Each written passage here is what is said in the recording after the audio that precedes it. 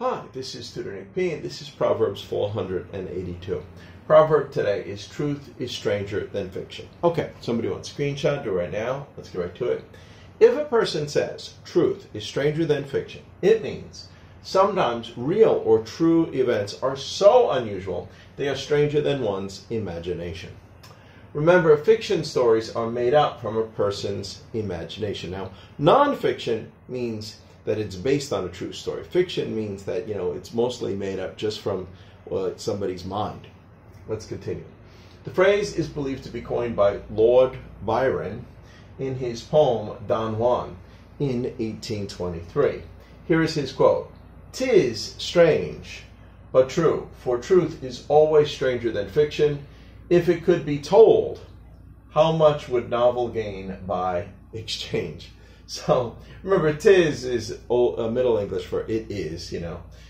Basically, he's saying if you can tell the truth, maybe sometimes truth is forced to be hidden and not allowed to be out.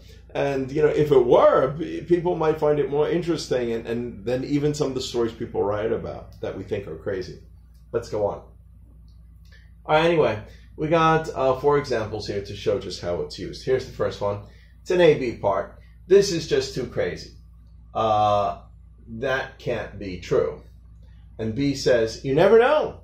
They say truth is stranger than fiction." All right, number 2. Number 2 is a Mark Twain quote.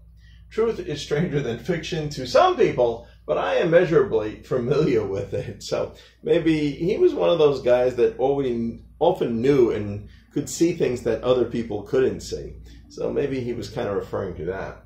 Number 3, novelist Margaret Eckert quote. So it's another quote.